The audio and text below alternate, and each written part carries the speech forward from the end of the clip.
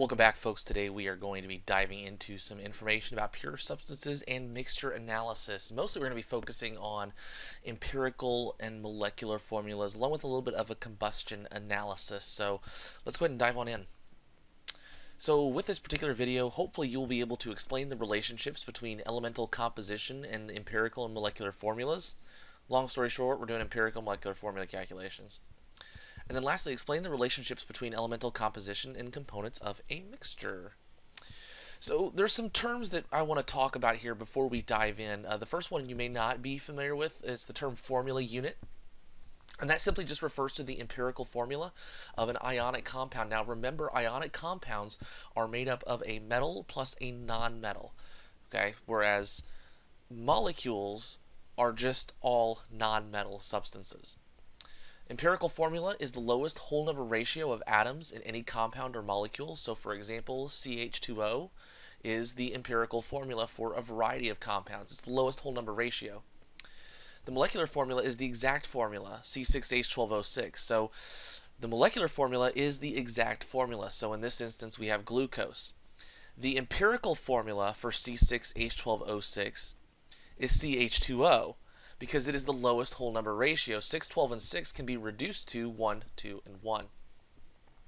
All this information can be calculated using lab data, and you can even do analyses on this to determine the purity of a substance. It'll give you information about molar masses. Basically, you kind of compare some of the information to see which masses are higher. We'll look at some of those questions later on. So just a quick reminder in case anybody has forgotten. In order to solve the empirical formula, we follow these steps. If you're given grams, you'll need to convert those information to moles. If given percentages, assume that they are grams and convert to moles. So for example, if it tells you that there's 55% oxygen and 45% carbon, just change those percentages to grams and then convert to moles. When you get all of your mole numbers, you want to divide by the smallest mole number you get. So if you have 3 numbers and you have the smallest number, you're going to divide all 3 of them by that smallest number. When you get done, this is the whole number ratio of the subscripts in the compound, so this is going to give you the empirical formula. Now, you can do a little bit of rounding. I wouldn't do anything beyond maybe 2 to 3 hundredths of a decimal place rounding, so if you get 2.97, you'd round that up to 3. But anything like 2.5, 2.33, anything with those types of decimals, you cannot round. So you're going to have to multiply all of those numbers by the smallest number that will get you a whole number. Okay? You'll see what I mean in one of our practice sample problems. A compound was analyzed and found to contain 13.5 grams of calcium, 10.8 grams of oxygen, and 0.675 grams of hydrogen. What is the empirical formula for the compound? So the first thing we're going to do, I'm going to go ahead and just write all these out one more time. So we got 13.5,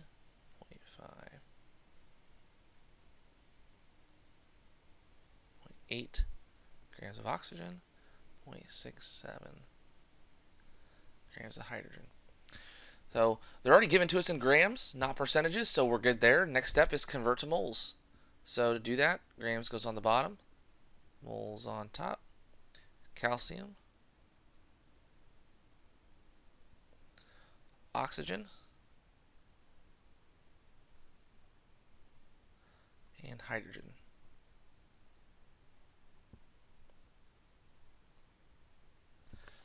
Let's do our math. First one, we get 0.337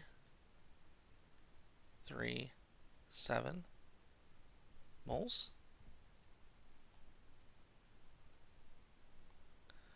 0.675 moles. And 0.668 moles. So we have everything in moles. Now we divide by the smallest mole number. So the smallest is 0.337. So we're going to divide all these by 0.337.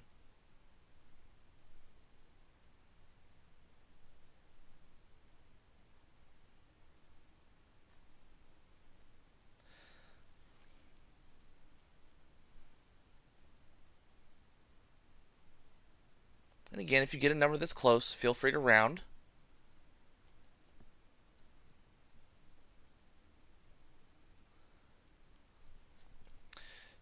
So for our formula, we have Ca O2, H2. Now, we're smart kids here.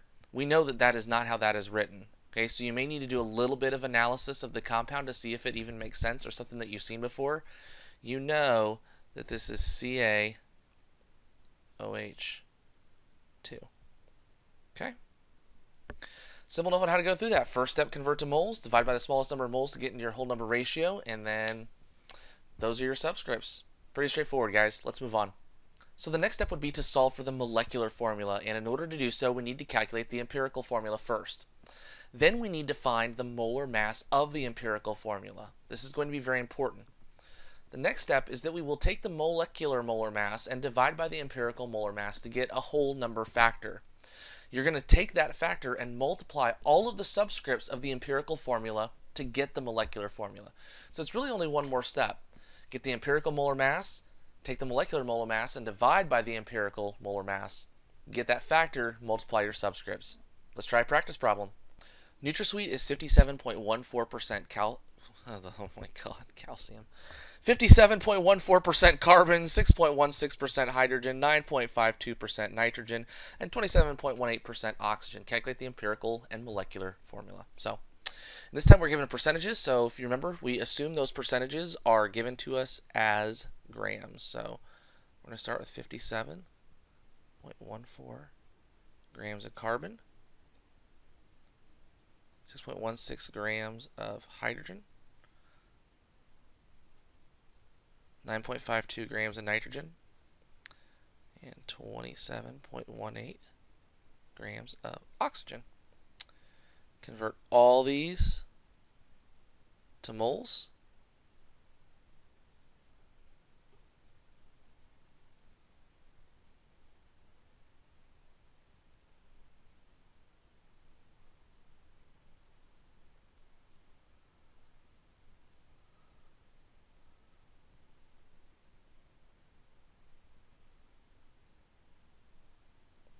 A lot of writing. Divide by the smallest number.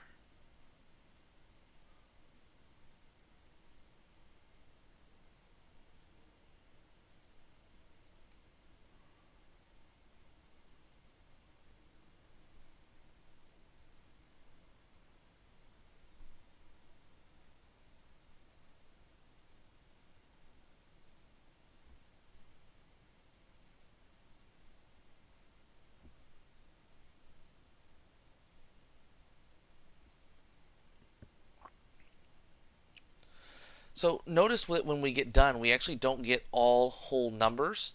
Remember, I told you that if you don't have whole numbers at the end of this, you might have to multiply by a factor to get them to whole numbers. Well, since we have 0.5 here, if I multiply all of my coefficients by 2, I'm sorry, all my subscripts by 2, I get the empirical formula. So you have C14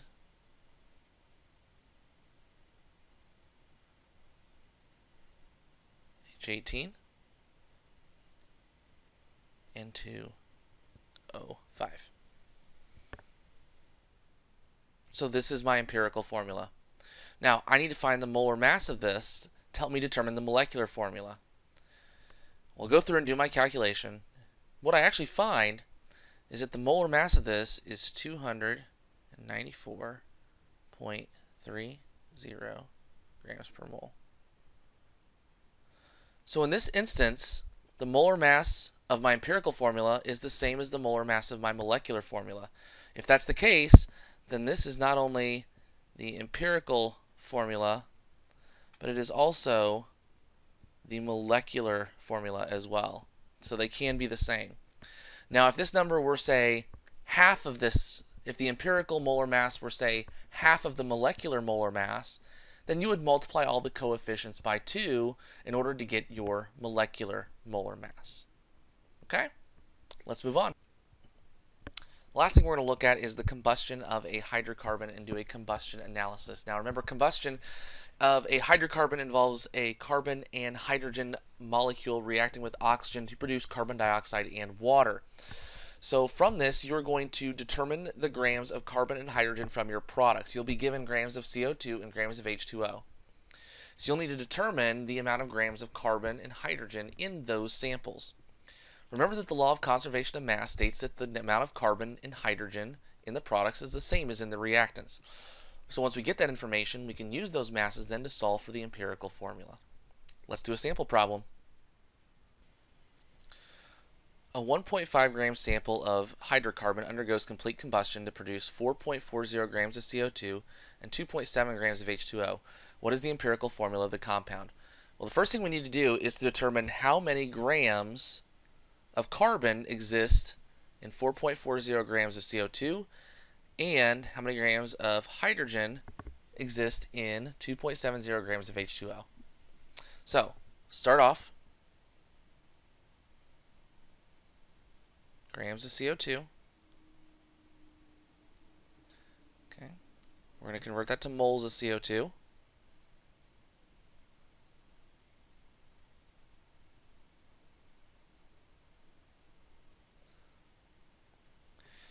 Now for every mole of CO2, notice the subscript of carbon is just 1 here, so we would have 1 mole of carbon. Take that last step, moles of carbon to grams of carbon.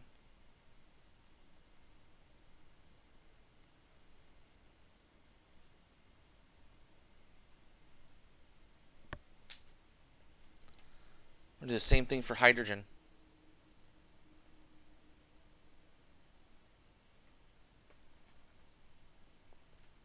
Grams of H2O.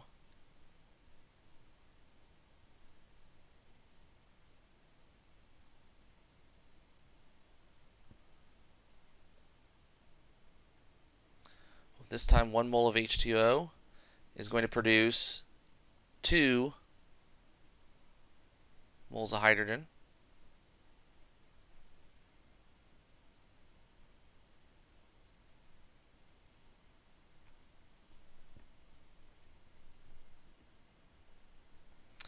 So now we can calculate the number of grams of carbon and hydrogen.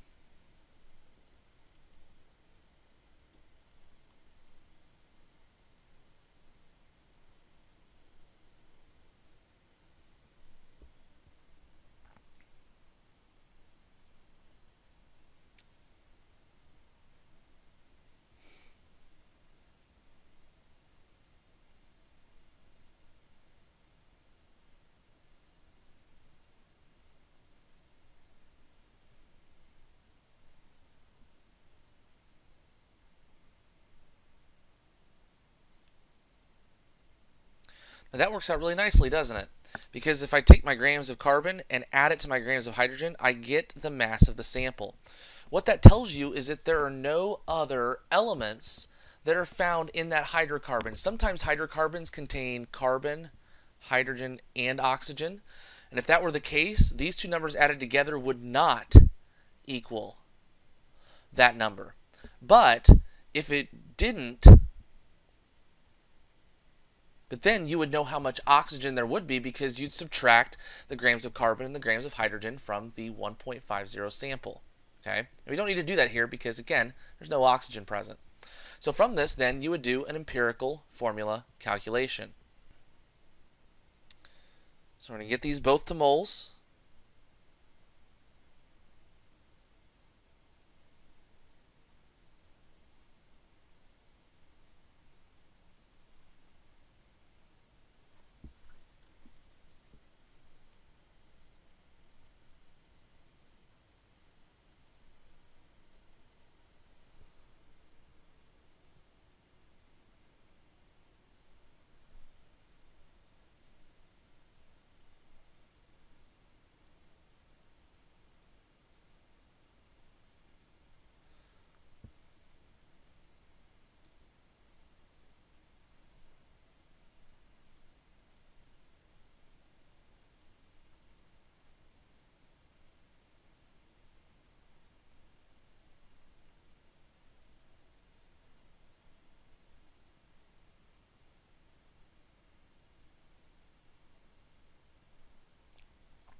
Divide by the smallest mole number.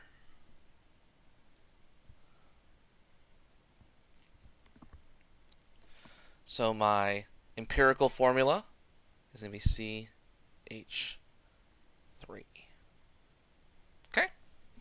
So again, kind of break that down into two separate steps there. We'll do some more practice with that analysis in class. Okay, but keep in mind, we need to get the number of grams of carbon in carbon dioxide, the number of grams of hydrogen in H2O. From that information, then we can do an empirical formula calculation. Alright, so this video was a bit lengthy, but hopefully I'll be able to cut out actually a lot of the stuff. There's a lot of dead space in here. My cat got in the way a couple times, you know, life happened. But hopefully you get the student learning objectives. We'll see you in class next time, guys. Talk to you later. This is JLand Bio. Bye-bye.